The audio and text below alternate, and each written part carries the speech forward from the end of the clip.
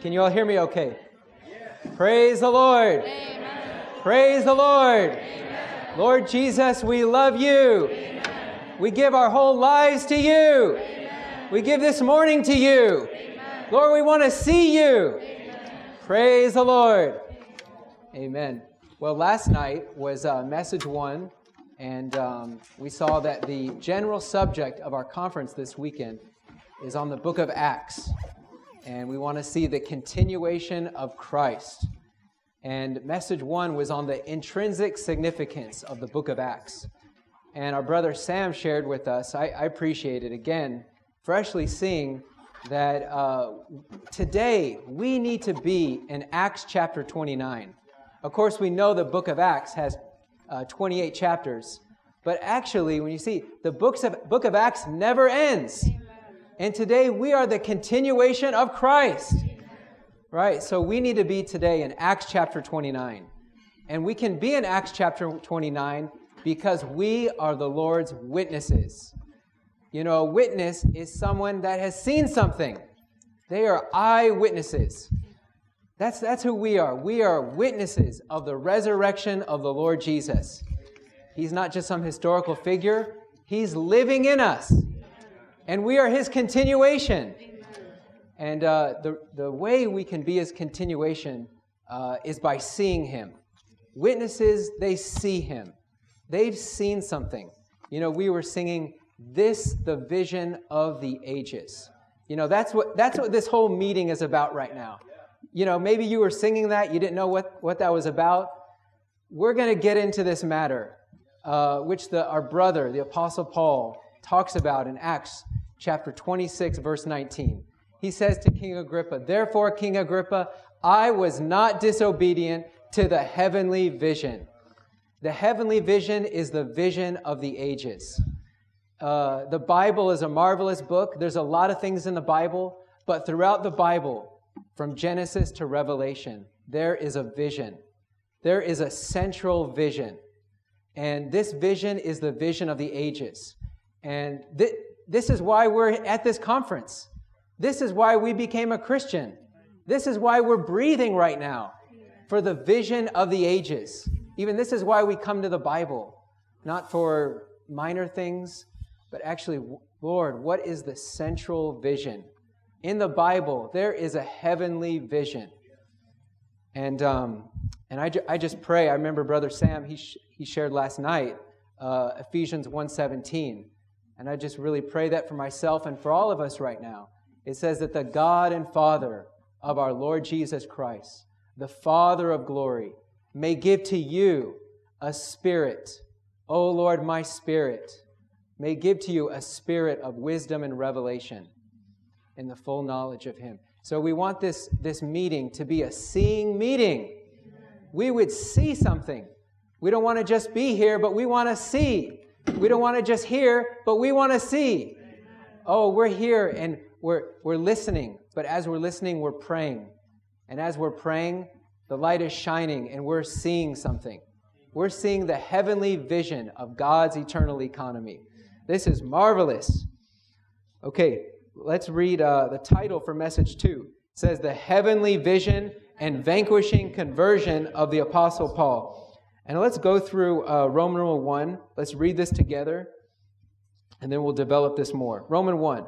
While Saul of Tarsus was on the way to Damascus, a heavenly vision came to him, and this vision revolutionized him. After he saw the vision, he became blind, unable to see anything, and impotent, unable to do anything.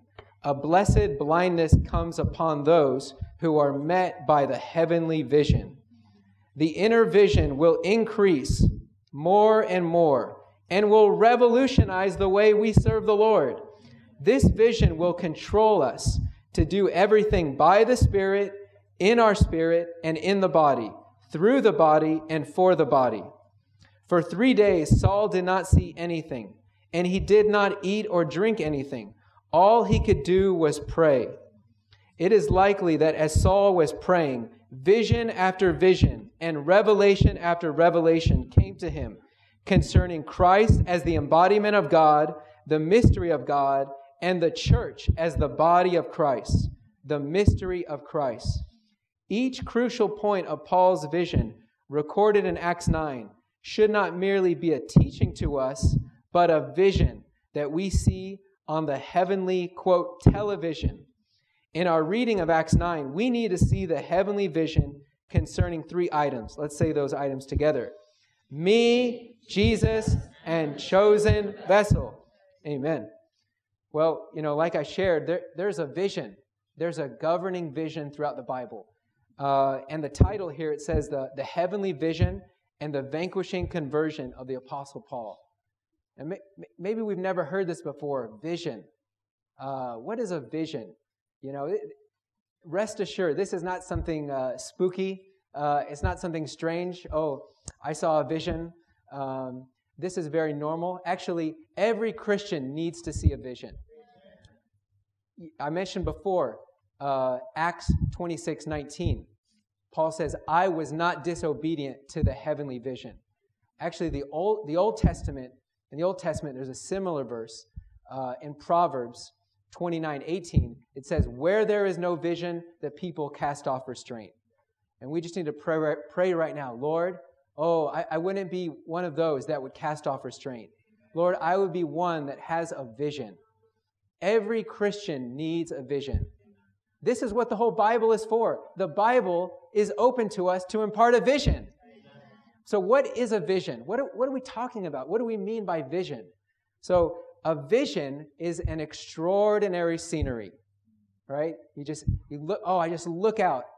Well, we need to see with our spirit an extraordinary scenery of God's eternal economy. A vision is something that includes revelation, light, and sight. That's the vision. Revelation, light, and sight. I was thinking as we were singing, I was looking at some of these brothers. They've been to our flat recently, right? And we live up on the 4th floor. And you have a pretty good view of all of Kingston, actually. When you look out to the left, you can see Bushy Park. You can see Kingston Town Center. You can see the planes flying back and forth to Heathrow Airport. Just a marvelous scenery, right? It's just a wonderful view. In fact, recently, one of the brothers, he says, actually, over there, you can see the Kingston Uni Library. Like, wow, I didn't see that before. There's just there's just a scenery. When you're in an uplifted, elevated, taken to a high mountain, you can see an extraordinary scenery. That's what we need to see in the Bible, right? We don't come to the Bible just for knowledge. We come for an extraordinary scenery. But if you come to our flat and I want to show you this scenery of Kingston upon Thames, you can see the river, all the parks, the university, really beautiful. But what if I said, come in here and I had the curtain drawn? You couldn't see anything, right? So that's what a vision is. A vision starts with revelation. Revelation from the Bible, right? This vision comes from the Word of God. And that's why we pray. We need to pray for a spirit of wisdom and revelation, right? And Paul says in 2 Corinthians 3:16, whenever the heart turns to the Lord, the veil is taken away, right?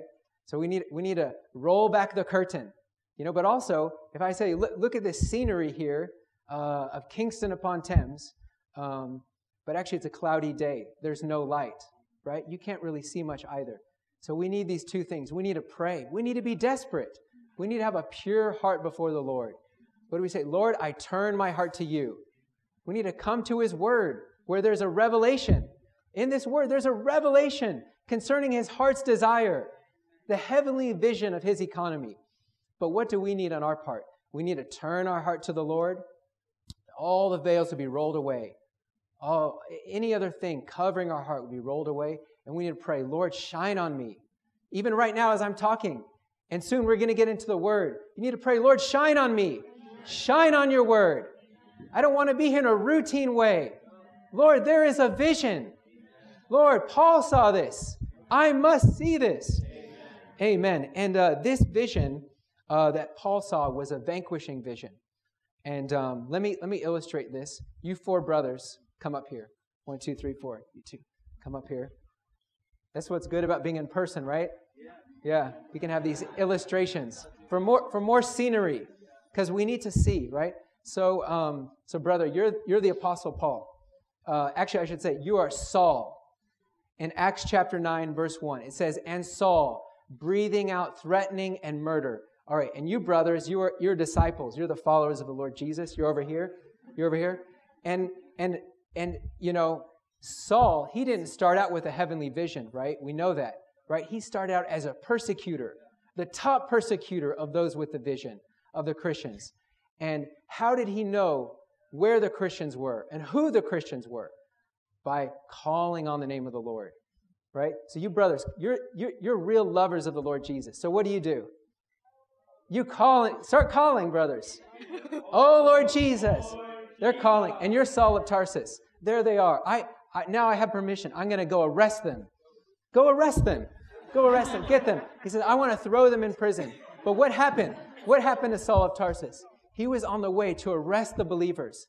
And then a light from heaven came down upon him, brighter than the sun, right? And that was the Lord appearing to him. And he said, "Who are you, Lord?" And then he eventually said, "What shall I do, Lord?" So actually with Saul of Tarsus, the day he was saved was the same time he saw the heavenly vision of God's economy, right? Maybe some of us have been saved already. We've already been a Christian for many years, but we haven't seen the heavenly vision yet. We just pray, "Oh, Lord, I want to see this vision." What Saul experienced on the road to Damascus, every Christian must experience. You know, you may say, well, he's the Apostle Paul, and it's just me, you know. But no, actually, every Christian must have a heavenly vision. And so what happened to Saul? He received the Lord. He was actually going to arrest the believers, and he received, we'll get into it more later, but he received the Lord Jesus. And then what happens? He comes in contact with a brother, Ananias. You're Ananias, and you're Saul. And the Lord tells Ananias, you know, in a vision, there's a man, Saul, you know, and he's just received it. And now, Ananias, you need to baptize Saul. And so, Saul, the way he found the Christians is because they were those calling on the name of the Lord. But now the Lord tells Saul, you need to be baptized, calling on the Lord's name. So now you baptize him. Baptize him. Put him down in the water.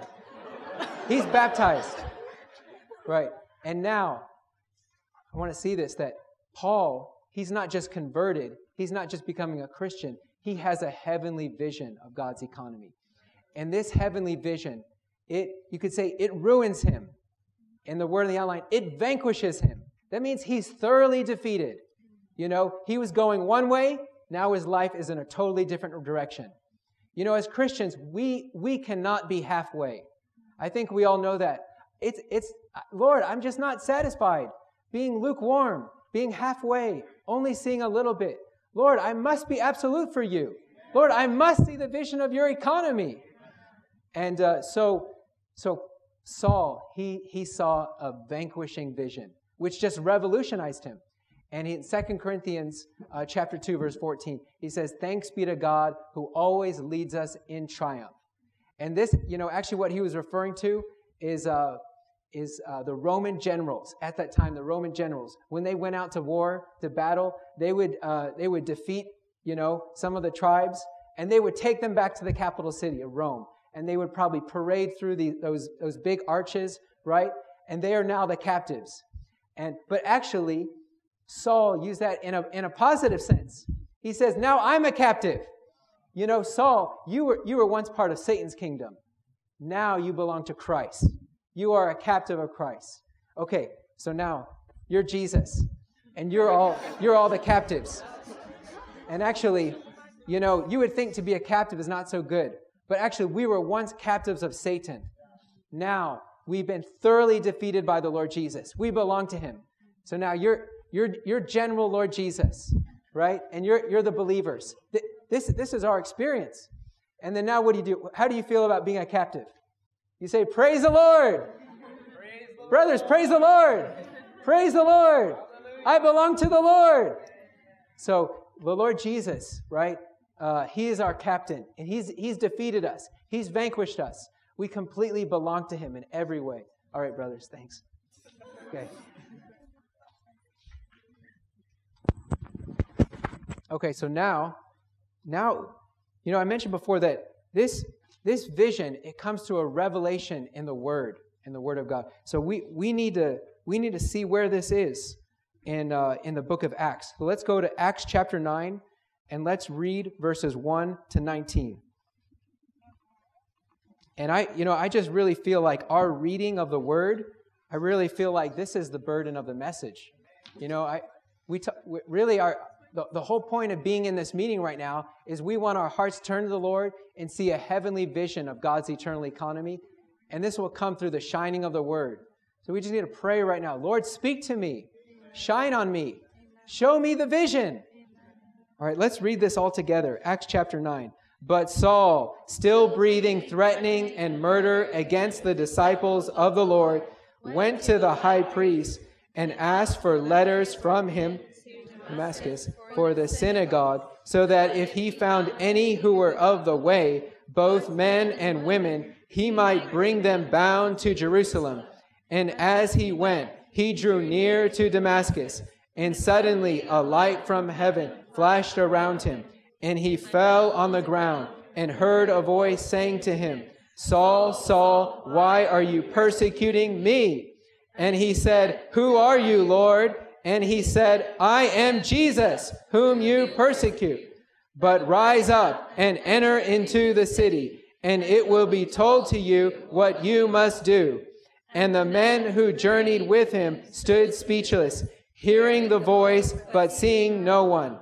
And Saul rose from the ground, and though his eyes were open, he could see nothing. And they led him by the hand and brought him into Damascus.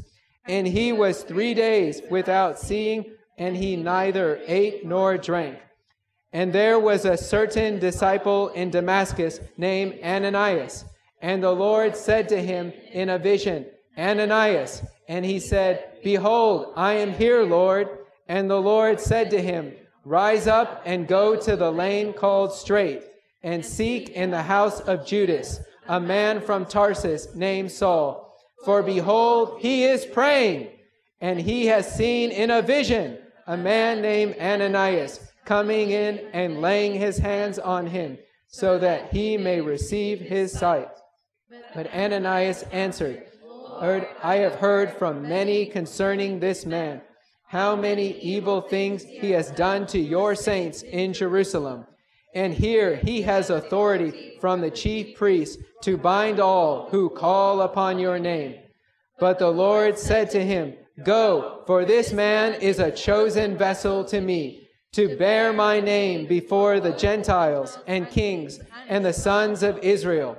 For I will show him how many things he must suffer on behalf of my name.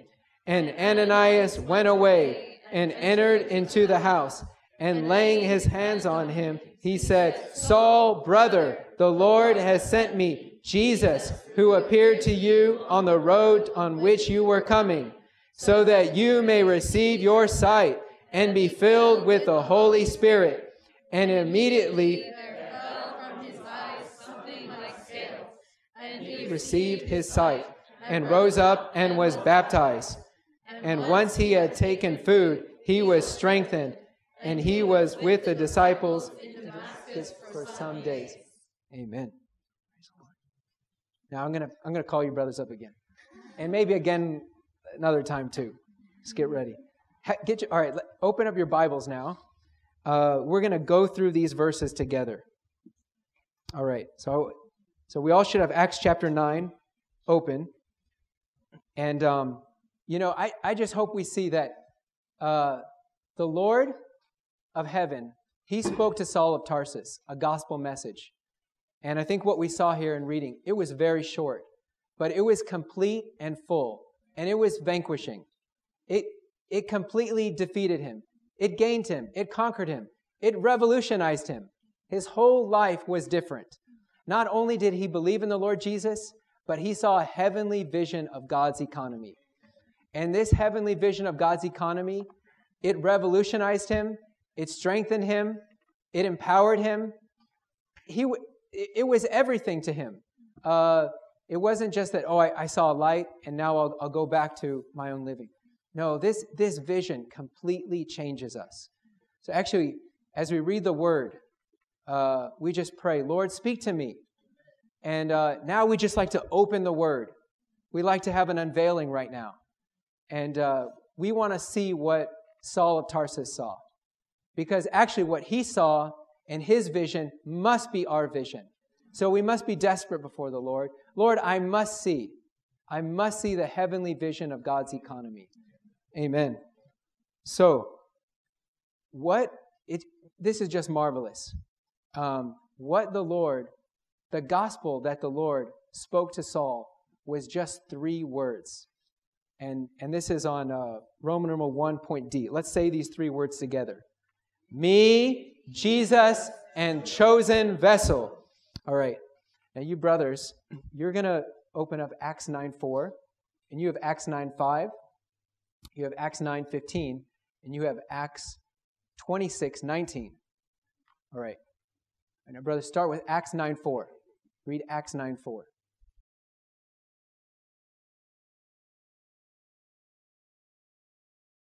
Amen. Saul, Saul, why are you persecuting me? So Saul fell on the ground. What did the voice say? What was the first thing the voice said?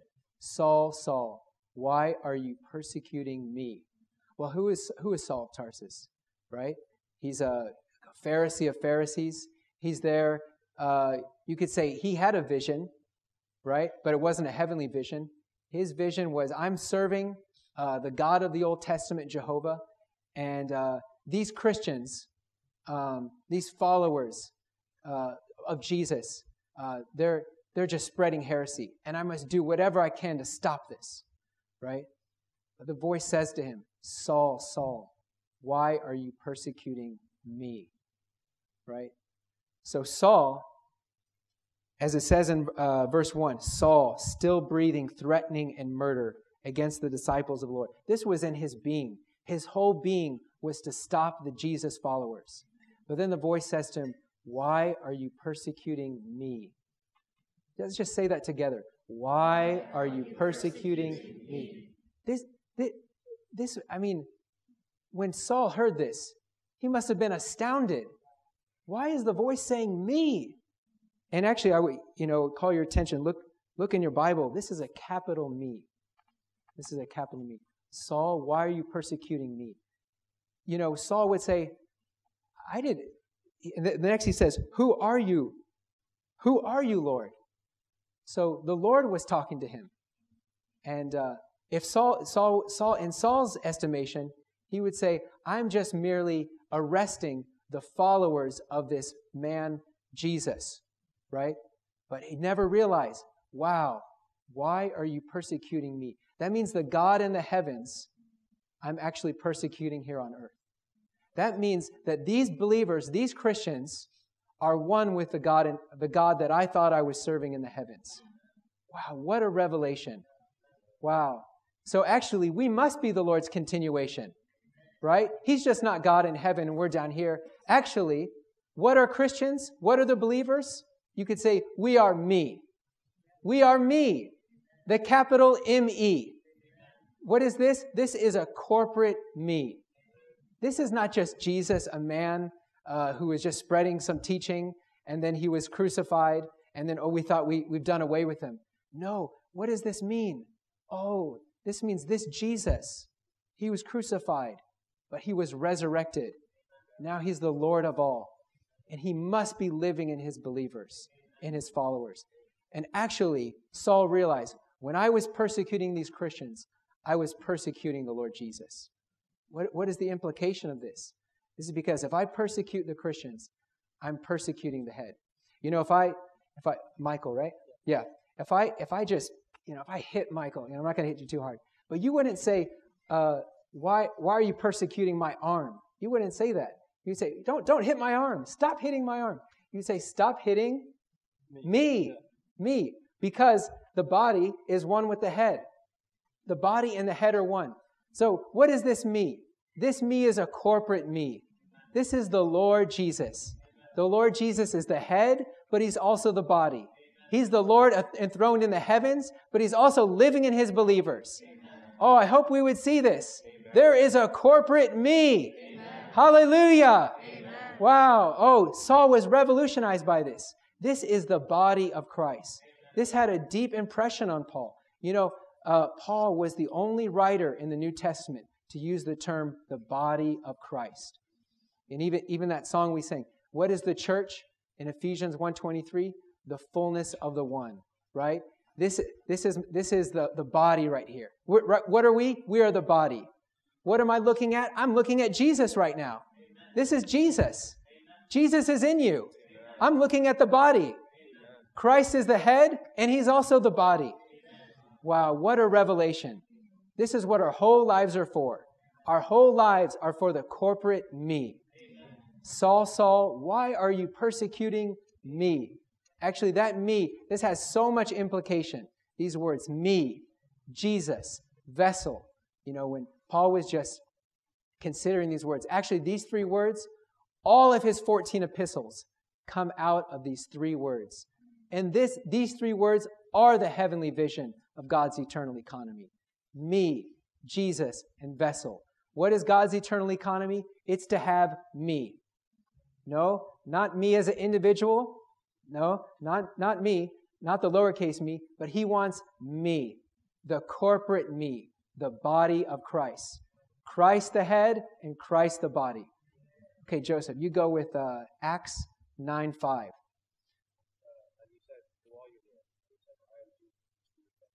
Wow. I mean, can you imagine?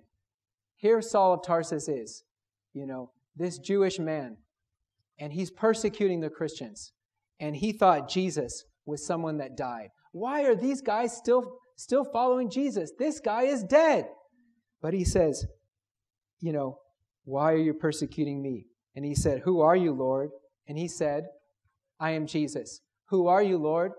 I am Jesus. Saul of Tarsus, he's crying out to God in the heavens. Lord, who are you? Lord, what do you mean I'm persecuting you? Lord, who are you? Oh, who are you, Lord? I am Jesus. Who are you, Lord? I am Jesus. Lord, who are you? I am Jesus. Lord Jesus. Lord Jesus. I hope we see this. What a revelation. Oh, you know, we just call all the time Lord Jesus. But do you realize that Jesus is Lord? Amen. Jesus is Lord. Amen. This Jesus. And who is Jesus? Oh, the name Jesus is Yeshua, right? Yeshua, right? That means Jehovah, our Savior, the salvation of Jehovah. What a revelation to Saul. And what a revelation this must be to us. This God in the heavens is now living in His believers. And His name is Jesus. And He's the Lord of all. Saul of Tarsus, he would say, well, I thought Jesus had nothing to do with God. Actually, who is Jesus? Jesus is God. Jesus is the very God incarnate. Jesus is I am. Jesus is God becoming a man. And the fact that, you know, this voice said, he said, who are you, Lord? And I am Jesus. Lord Jesus, if you're up there, but then you were down here, but then you're God, that means God became a man. That means He actually lived on the earth. That means and if He's up there, that means He was crucified. But He didn't just stay in the tomb. That means He was resurrected. And He's poured out as the life-giving Spirit. And He's living in His believers. Praise the Lord. Hallelujah for the corporate me. Hallelujah for Jesus the Lord. Wow. So what is this? This is God's heart's desire. Christ and the church. Christ as the mystery of God. Who is God? And that's exactly what Saul said. Who are you, Lord? I am Jesus. The mystery of God is Christ. But what is Jesus? Is He just Jesus alone? No, He's enlarged. He now has a body. Christ is mysterious. Have you seen Christ? Well, I'm seeing Christ right now. Amen. Praise the Lord. Amen. Oh, I'm looking at Christ right now. I'm looking at Jesus. I'm looking at Jesus' continuation right now. I see a corporate me. Praise the Lord. You know, Stephen said, I see the Son of Man. I see the heavens open. Well, I see the Lord Jesus right now. Here he is. He's living again. What does this mean? Jehovah God, right? He stepped out of eternity into time. He became a man, right? He was born in a manger. We know he lived a human living. That means he must have been crucified. He died. He had a all-inclusive death, right? And he resurrected. And now he's ascended as the Lord of all. He's the Lord Jesus. And he's living in his believers. And his believers are his body. And this body is spreading all over the earth as his continuation. Okay, but how do we experience this? Right? How can we be in this vision? Right? So what's the third word? Zach, what's the third word? It's vessel. All right, you read it to us. Acts 9:15. But the Lord said to him, Go. Amen. This man is a chosen vessel to me, to bear my name before both the Gentiles and kings and the sons of Israel. Amen. This man is a chosen vessel. Wow. Me, Jesus, vessel. Me, Jesus, vessel. Say it. Me, Jesus, vessel. Right? So, wow, we just realized this. Wow, that this Lord Jesus, he has a body. And how does he gain this body? Through vessels. Open vessels. How did the Lord continue in Michael and in Zach? Because you were an open vessel. And the Lord came into you. And now he's spreading. He's increasing. He has a continuation. So what do we do every day as Christians? We're just open vessels. Open vessels to receive him. Praise the Lord. And so all of this, me, Jesus, and vessel, you add those together, that equals Acts 26:19. For King Agrippa, I was not disobedient to the heavenly vision. Amen. Hallelujah. That's the heavenly vision of God's economy. Me, Jesus, and vessel. Thank you, brothers. Praise the Lord. Wow. So this, as again, like we were singing, I'm just reminding, this is the vision of the ages. And I just hope we have a praying spirit right now. Oh, Lord Jesus, I'm a vessel. Oh, you know, I got a vessel here. This is a vessel right here to be filled with water. This is also a vessel here. Man was made in the image of God as a vessel for the triune God to come into man, to be expressed in humanity. And not only so, but he desires to have a body, the body of Christ. So we just realize what are our lives for? Our lives are for me, Jesus, and vessel, for God's eternal economy. And how do we carry this out? Every day we open our hearts. We turn our hearts to the Lord. Lord, fill me with yourself today. Fill me, Lord Jesus. You're the Lord Jesus. You're the Lord of all. Lord, fill me for your body. Fill me for me, the corporate me, that you could be enlarged. And actually, this is what our whole lives are for. This is what we're breathing for. This is why you're in university. This is why you came to university to see a heavenly vision. Praise the Lord. Amen. Now, I just appreciate so much what kind of effect this vision can have on us. You know, Saul, you know, he was breathing out murder against the disciples. You could say in one way, he was just a devil man. He was just breathing out murder. But the Lord appeared to him, and he fully captured him. He fully vanquished him. And then he became a vision man, right? And this is how we need to be. We need to be a vision man, someone with a governing and controlling vision of God's eternal economy. Lord, for the rest of my life, I don't want to be the same. Lord, I like to live for your purpose. Right? We need to realize that God has a need. God has a purpose. The whole Bible is unveiling his purpose. And he's unveiling his heart to us. Lord, oh, what mercy. Lord, thank you that your word is open to me, that I could see me, Jesus, and vessel, that I could give my whole life to you, to be filled with you every day, that you could have your continuation, that you could have your body built up, your bride prepared. You could have a way to come back. This just changes everything. So after this conference, I just pray you would be revolutionized. You wouldn't be the same. That doesn't mean you drop out of uni. You still go back to uni. But you're there at uni, and you are not the same. You are there part of the me. You're part of the living body of Christ as a vessel filled with the Lord Jesus. And you're his living witness to speak him because you've seen him. You love him. You live for him. Praise the Lord. Oh, it's amazing. Saul, he wanted to imprison the believers. And then I appreciate later in Acts 15, 25 and 26, talking about Barnabas and Paul, it says, men who risked their lives for the name of our Lord Jesus Christ. Wow. Maybe we despise the Lord Jesus. Maybe we didn't care so much for him. Lord, make me one that would even risk my life. What is that? Even my soul life. Lord, I give my whole life to you. Lord, it's not precious to me. Lord, I give my life to you. And I just want to share also Paul's experience of being with the church in Ephesus. This is in Acts chapter 20. He was with the church in Ephesus for 3 years. And I was considering, most university degrees, they're 3 years long. So what a pattern for us. How should we be in uni, right? What a pattern. Oh, Acts 20:20 says, I did not withhold any of those things that are profitable by not declaring them to you and by not teaching you publicly and from house to house.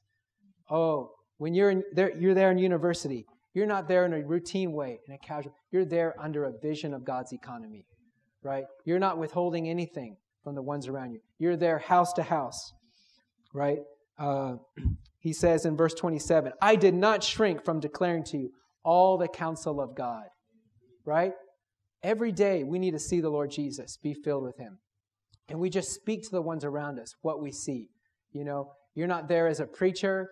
You're not there just passing on some secondhand information, but you are speaking concerning the one you've seen. The Lord Jesus is real to you. He is real. He's living in you. And we just desire that he would be real to all the ones around us.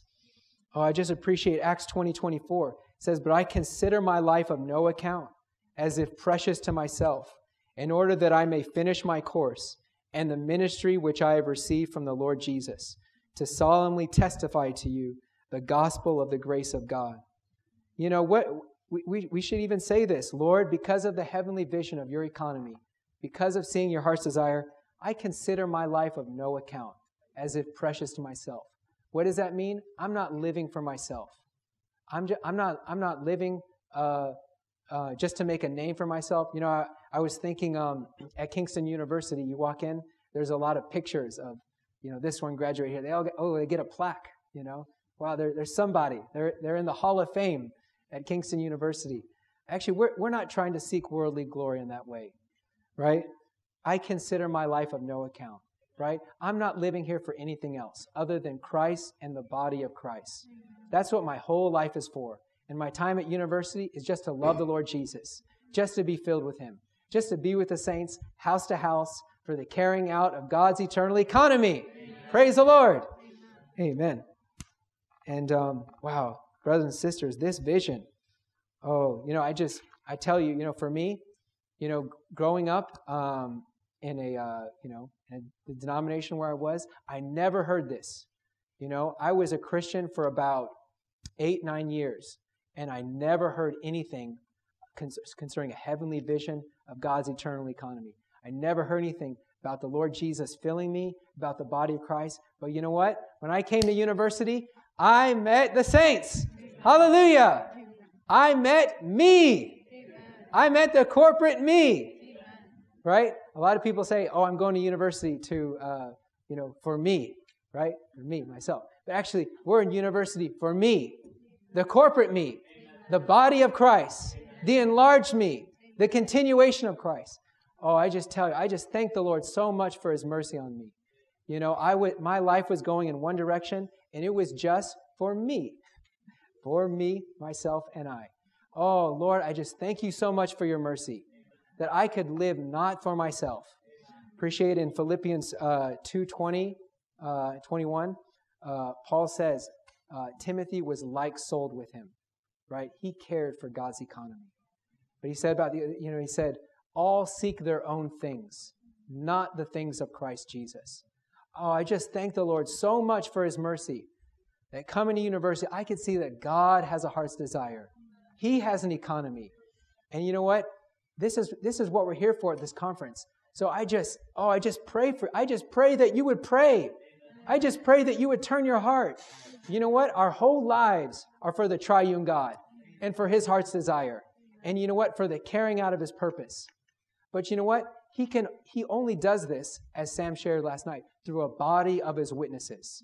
You know, if we don't know the Lord, if we don't see Him, how can He carry out His economy? How can He build up His body? If we don't know He has a body and we are a member of the body and we need to be filled in with and for the body, how can He gain this in reality, right? Is it merely just a teaching to us? Is it just something left in the Bible? Oh, we don't want it to remain this way. Lord, you have to speak to me. You have to reveal to me. You know, it's even the same with our salvation. You know, I can't get saved for Zach. You know, I can't pray for you to receive the Lord. Just in the same way, I can't pray for you to receive a heavenly vision of God's eternal economy. I can pray for you, but I can't see the vision for you. We pray for all of you that you would see something.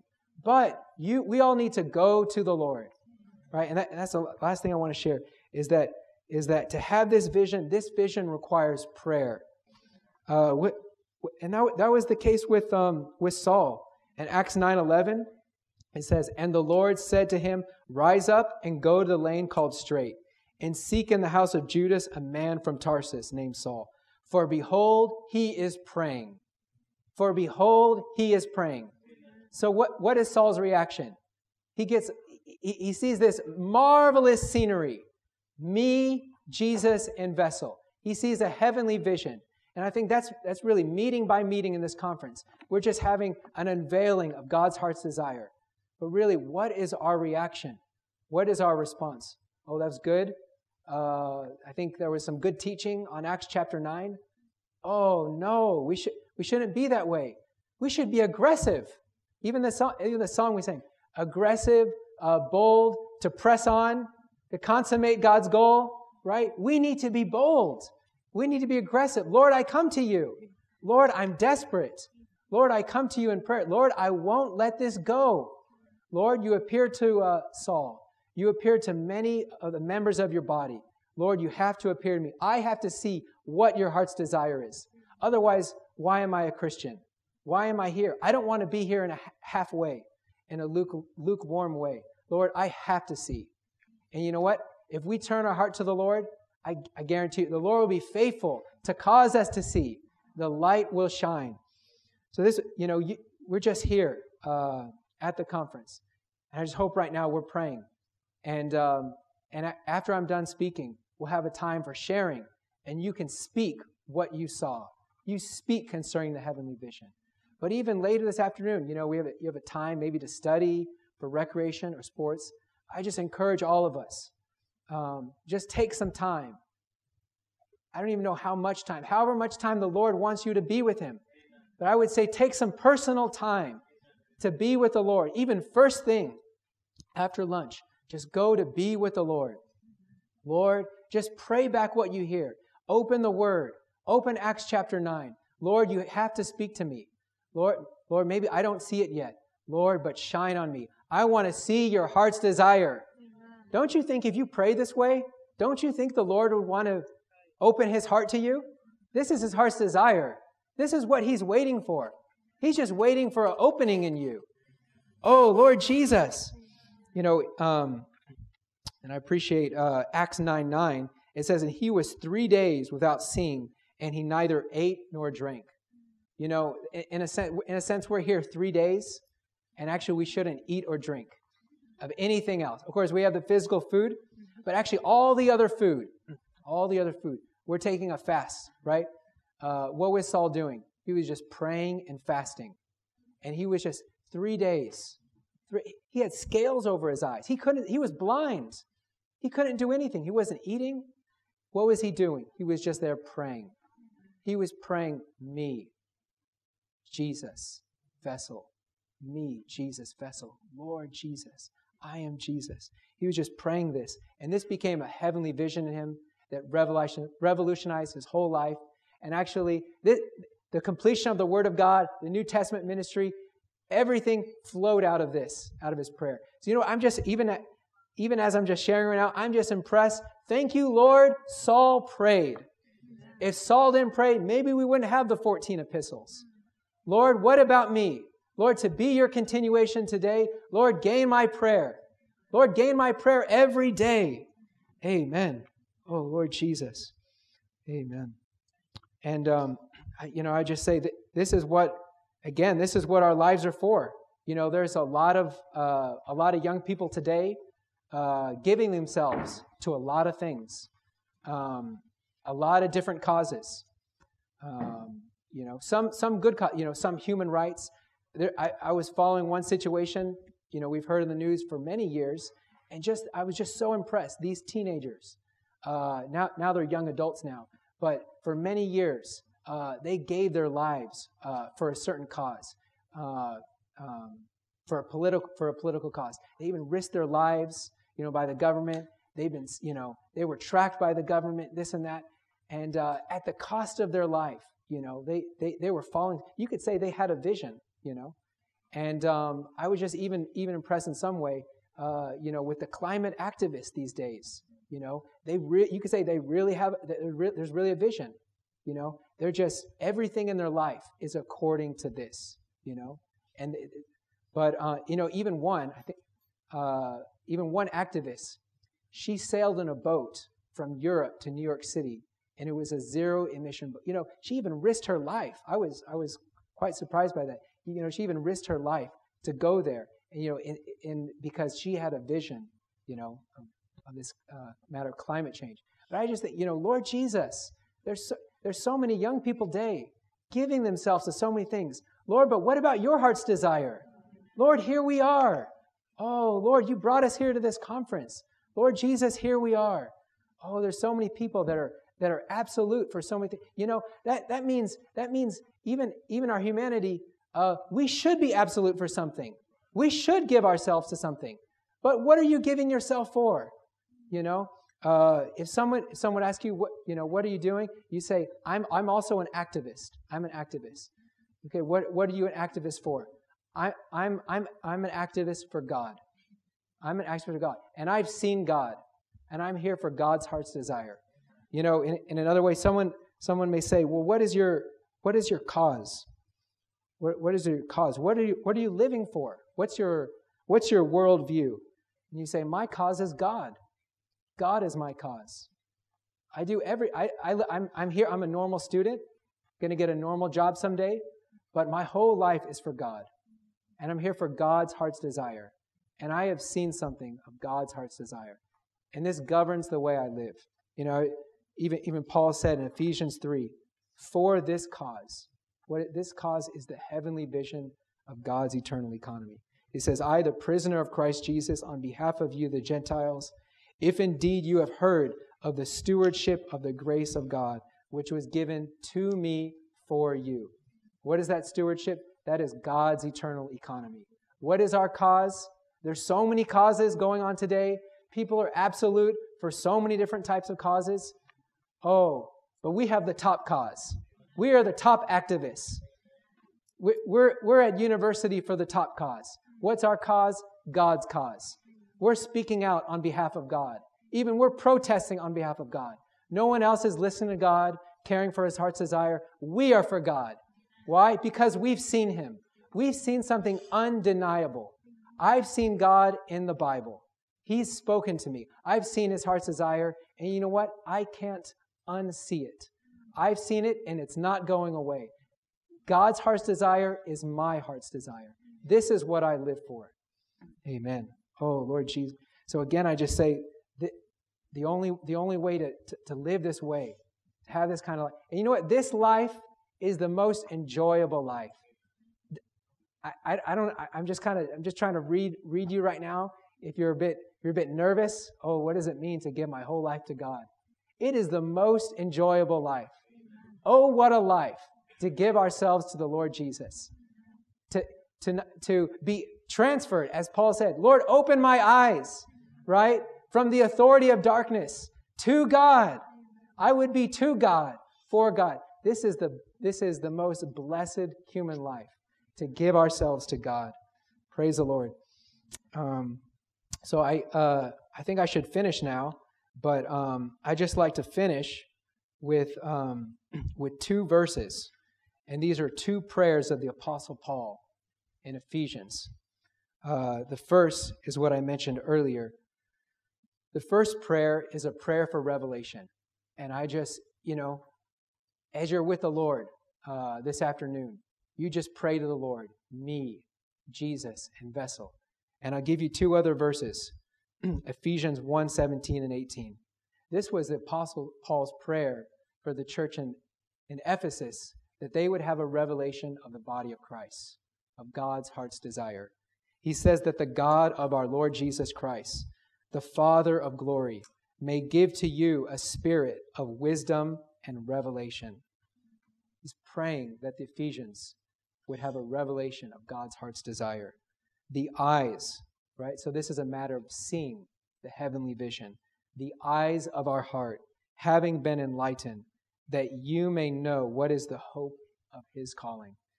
And then finally, as the Lord, as we just open to the Lord, we give ourselves, we have a revelation, and this actually becomes a vision to us, a governing vision. We need to take Paul's second prayer to the church in Ephesus, a prayer for the experience. And Ephesians 3:16, he says, that He would grant you, according to the riches of His glory, to be strengthened with power through His Spirit into the inner man, that Christ may make His home in your hearts through faith. So I just pray for myself and pray for all of us that every day we would be poor in spirit, we would see the revelation of God's heart's desire, and we would pray, Lord Jesus, make your home in my heart today. And actually, this is not just for me as an individual, but Lord, make your home in my heart for the body of Christ, for your heart's desire, that the heart's desire, that your heart's desire could be fulfilled in this age, and you could come back. Come back soon, Lord Jesus. Lord, so I'm a vessel here for you. I'm a vessel to be filled with the Lord Jesus for the corporate me. Me, Jesus, vessel, a vessel filled with the triune God, filled with the Lord Jesus for the corporate me, the body of Christ. Praise the Lord. So let's have some prayer now, and then we're going to have some sharing.